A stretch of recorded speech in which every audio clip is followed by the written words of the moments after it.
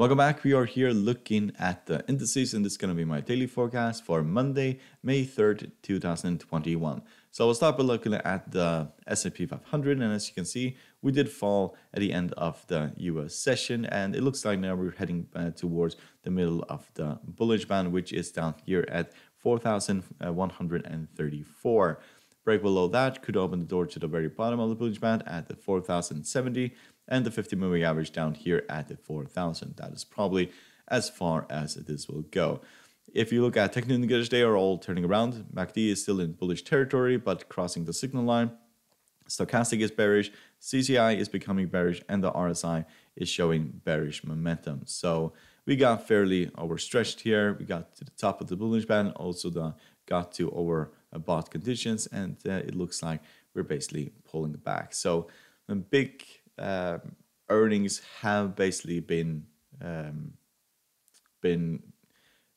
shown the last few weeks, and they have not really managed to break significantly to the upside. So a pullback could be expected. If we rally from here, then 4,300, 4,500 will most likely be our targets. So let's look at the Dow Jones.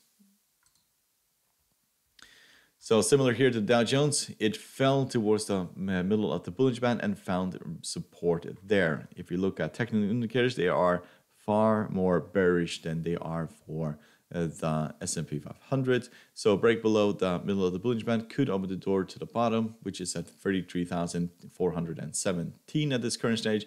And break below that, we'll have the 50-moving average, and that's probably as far as it will go, as that has been major support in the past. It has additionally broken below that, but it has rallied, but that should be as far as it goes down here at the 32,920.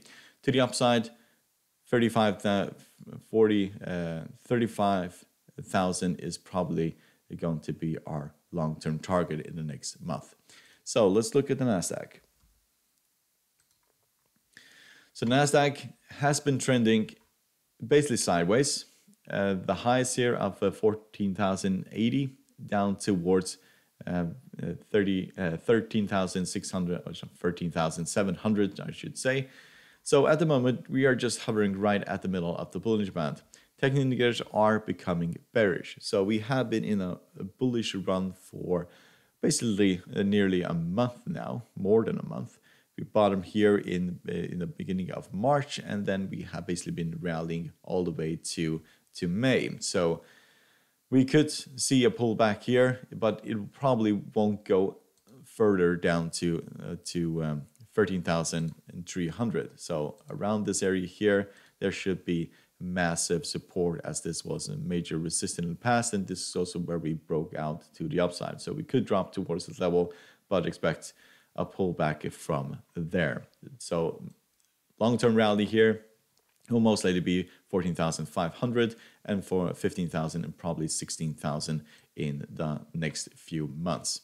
So let's look at the German DAX.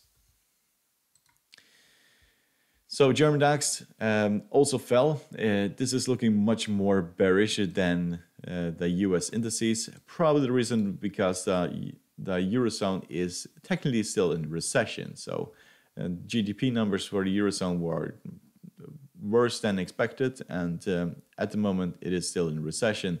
So we could see this tumble towards the 50-moving average, which is down here at 14,718. It has offered support in the past, so technically it took that data took the air out of this balloon. It has been in a massive rally all the way since the beginning of March, and now it looks like it's pulling back. If we rally from here, then we'll most likely go to 15,500 and then to 16,000. Technical indicators are looking dreadful for the German DAX. So UK 100. Here we go. So we did rally in the beginning of the trading session, and then we fell, and then we rallied yet again. So the middle of the bullish band is a significant support for the UK 100. Technical indicators are fairly all over the place. MACD is flat, stochastic is bullish, CCI is becoming bearish, and the RSI is flat. So as long as the middle of the bullish band is holding, it will gradually go higher and higher and higher. So long-term target here will most likely be 7,250. Break below the middle of the Bollinger Band could open the door to the 50-moving average down here at 6,783. So let's look at the China50. So this had a horrible day on Friday. It rallied up towards the 50-moving average and then gave most of those gains back and ended up in deep red. And as you can see, technical indicators are turning around. We're still in negative territory here in the MACD.